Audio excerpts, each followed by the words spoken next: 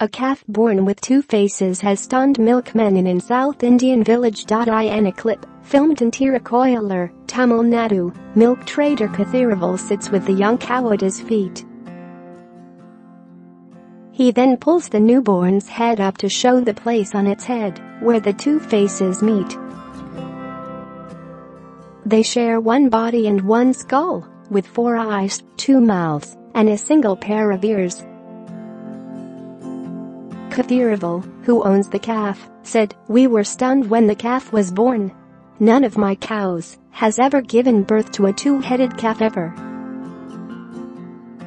Share this article. Share. Nobody in the village, including the vets, believed that the calf would survive even for few hours, but the animal has defied the odds to survive for over a month. He said people flock to his house every day to see the miraculous calf in person. Santosh Pillai, who also lives in the village, said, "We all were surprised when we saw the two-headed calf.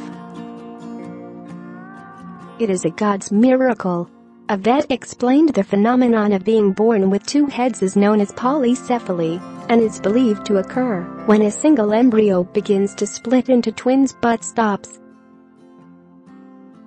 The developed portion of the second body then remains attached. Each head of a polycephalic animal has its own brain, which controls the organs and limbs.